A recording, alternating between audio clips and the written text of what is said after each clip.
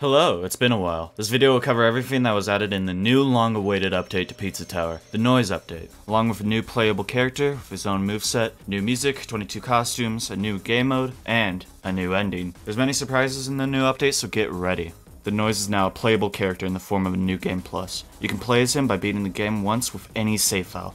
Using his skateboard, he can kick off of walls and regain his speed once he lands. The kick boosts you into the air and can only be done a couple of times before you start losing altitude. He can also dash while doing this to spin himself around and gain horizontal speed. He has a grab, pile driver, and uppercut much like Peppino. However, his uppercut reaches much farther and his super jump can be performed without getting speed first. Combined with a speedy tornado attack that can defeat enemies and go through gaps, as well as a noise crusher that can break blocks easily. Doise is an extremely fun character to play and is very well worth playing through the game again to try him out. Of course, the Doise has brand new music for his escape themes, and as for the bosses, he also has trusty bombs.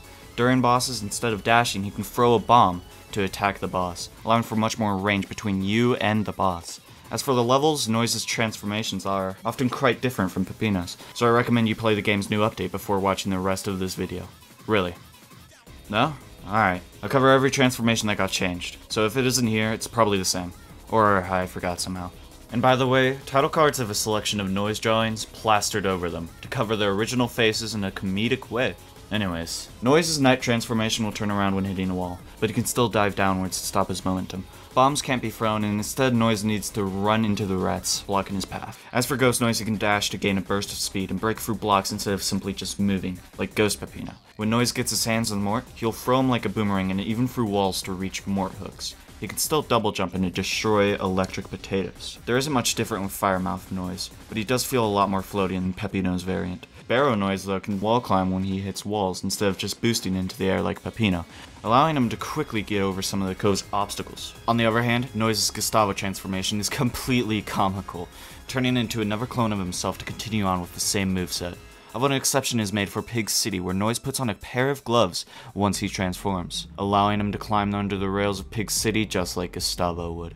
Something of note is that Doise also grabs the pig's pork cuffs and throws the pigs around, instead of being trapped by them like Peppino, defeating the pigs after a little while. Also, Brick is reading a newspaper on the spot that allows you to get a chef task completed, which Doise can kick him himself. Doise's bubble transformation allows him to blow himself upwards to let him through some parts of Deep Dish 9 quickly, and his rocket transformation can no longer turn around by just changing directions on the ground like Peppino, but instead he can turn around by just hitting the wall. No more crashing into walls like Peppino, he can just simply jump out to get out of the rocket and speed up by holding the direction.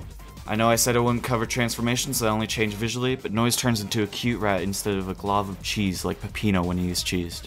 Anyways, Doise brings a water bucket to Pepperbot Factory. Why? Because there's a set of electric outlets that are hard to get past using Doise's moveset. His wall kick boosts him too far into the air, and his uppercut brings him way too far as well. So Doise simply splashes the water bucket to get rid of the outlets. If you're curious though, you can wall kick against the bottom and quickly dash to go through without touching the top. When boxed into a mini Doise, he can use his jetpack to fly smoothly through the air and for as long as he wants, unlike Peppino's box transformation. During the refrigerator level, Doise has a brilliant idea to drink a beverage so that he isn't freezing anymore. No longer freezing, he can fly with his jetpack and kill enemies and break ice blocks, much like Pepper Peppino can at the end of the level. However, once Doise gets his hands on the pepper pizza, he starts shooting fireballs occasionally to wreak havoc on nearby enemies. Although Doise could never get his hands on a revolver, his shotgun for war and don't make a sound is replaced with a rapid-firing minigun. He's able to shoot downwards before doing a body slam. And finally, when he's jump scared and don't make a sound, Doise just straight up dies, and is shortly replaced by a clone. That was every single transformation, but next thing I'll cover is the boss changes, new game mode, and the brand new ending, so keep in mind that there are massive spoilers ahead. Doise's fight was replaced with Doise. His background is replaced with freakish faces, and he uses rocks instead of noise bombs. At the end of the fight, Peppino comes in and takes away Doise to his demise, as the next time you try and fight Doise, he will be dead on the floor and you will immediately P-rank the boss. Thankfully, you can taunt in front of the boss gate 3 times to fight the Doise again.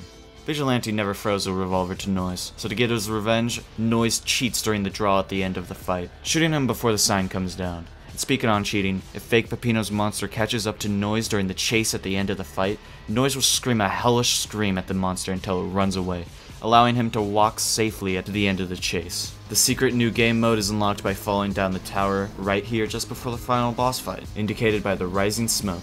You'll enter Peppino's house, which is a bunch of paintings hung up, and a giant out-of-order Peppino mech, which is very interesting.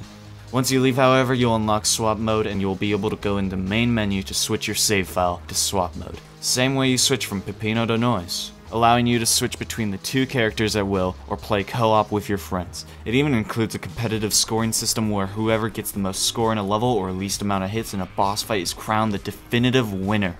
Finally, during the final boss fight, it's more or less the same until phase 3. The only difference is beforehand being Doise using bombs and Pizzahead not throwing the Doise revolver to use. In phase 3, however, Doise gets new music and goes Super Saiyan when Pizzahead throws all the bosses back up to the top of the tower, including the now dead Doise. Now that Doise is Super Saiyan, he uses a barrage of bombs to absolutely destroy the bosses, much like Peppino. While all the bosses are practically the same in this phase, Doise shows up to the fight useless because of obvious reasons, and Doise doesn't get Gustavo to help him out on his journey. Once Pizzahead is defeated, Doise goes completely insane and pulls out a massive Doise bomb, completely blowing up Pizzahead until he is face first into the ground.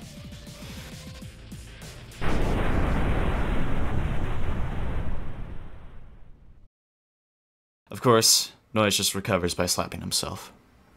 The final escape features new music and Doise saving Doisette and Doise and his trusty water bucket, defeating other characters along the way. Winner! Once you get to the ending shows a collage of all the drawings of Doise used for plastering over the title cards, while an endless swarm of noises run from the now destroyed pizza tower. Let me know if there's anything I missed in the comments below. There's of course new rank screens for Doise, a bit of new dialogue for Pizza Granny, and Doise being able to kill some unkillable enemies such as Pepperman in the hub. But yeah, subscribe yourself and I don't know. See ya!